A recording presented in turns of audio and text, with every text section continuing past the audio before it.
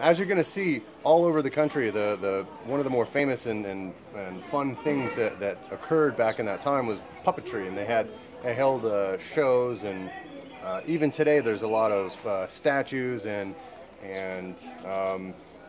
I mean, extending all the way down through Thailand to Cambodia, puppetry and puppet shows and things like that. We're depicting different action dramas and things like that that weren't necessarily acted out on stage by people. It's got an art form to it. It's definitely interesting. And beyond even northern Indochina, puppetry goes all the way down to Sumatra, Java, far down into Indonesia. You can see the use and employment of marionettes, and this is just one example, I guess.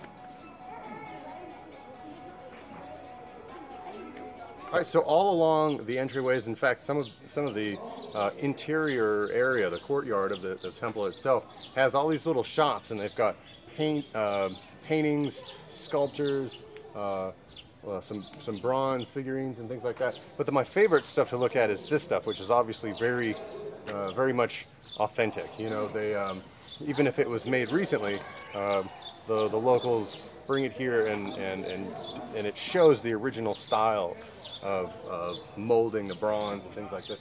And one of the cooler things you can buy is one of these,